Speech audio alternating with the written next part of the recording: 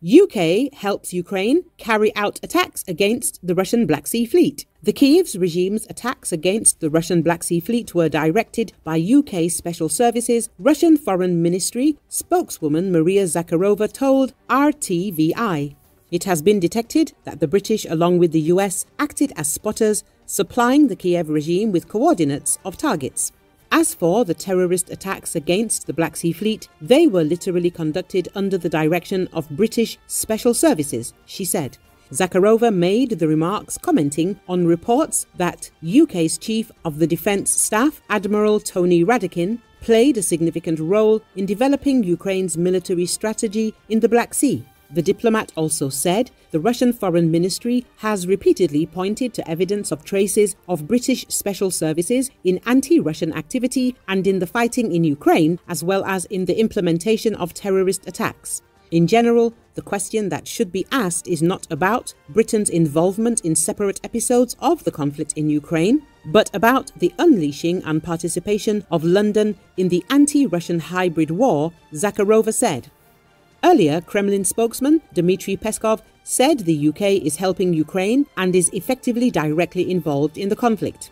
Overall, it is no secret to anyone that the British are indeed providing various types of support to Ukraine, both with people on the ground and intelligence and so on and so forth. That is, they are practically directly involved in this conflict, the Kremlin official said, commenting on an article in The Times that the UK Defence Secretary allegedly was clandestinely helping Ukraine develop combat plans. Kim Jong-un, we will invade South Korea. Pyongyang considers South Korea as its permanent main enemy and is ready to invade it for its security. North Korean leader Kim Jong-un said this. South Korean puppets are the constant main enemy of our country. In the event of an emergency, a decision will be made regarding the occupation of their territories, he said.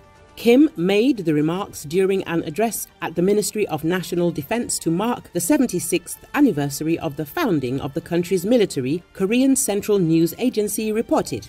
If our enemies dare to use force against our country, we will make a bold decision that will change history and will not hesitate to mobilize all the superpowers at our disposal to put an end to them, Kim said, referring to South Korea.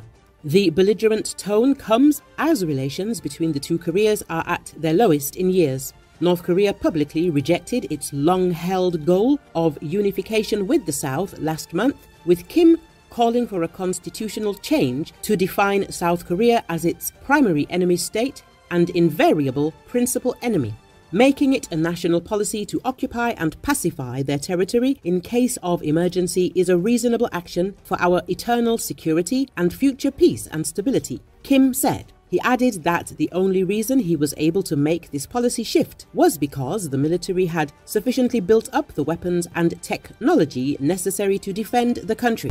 Finland allows Ukraine to attack targets in Russia with Finnish weapons. Ukraine can use the weapons transferred by Finland to attack targets on the territory of the Russian Federation. The Finnish side has not imposed any restrictions on the arms assistance provided to Kiev. The corresponding statement was made by the head of the Finnish Defence Ministry, Antti Hakanen Jeli, informs. According to the minister, the restrictions on the use of their weapons were mainly imposed by those countries that supplied Kiev with long-range weapons. The Finnish Parliament's Defence Committee said that the Ukrainian army had the right to attack military facilities on Russian territory with the help of weapons supplied by Helsinki. In particular, this was said by the head of the committee, Jukka Kopra. Deputy head of the committee, Mikko Savola, also noted that the weapons supplied by Finland can be used by the Ukrainian army for strikes against targets in the Russian Federation. At the same time, he adds that the range of the weapons supplied by Finland is not very long. In general, the Finnish authorities are in constant contact with their allies on the issue of restrictions on weapons transferred to Ukraine. Finnish President Sauli Niinisto, who is leaving office, has promised that his country will continue to increase military aid to Kiev. Niinisto said Finland has provided Ukraine with 22 aid packages and will not limit itself to this. We are increasing aid, primarily, of course, military aid. This especially concerns ammunition and air defense assets. Everyone agreed that we need to act as we did at the beginning of 2022 when decisions were made in a timely manner and very quickly, Niinisto stated.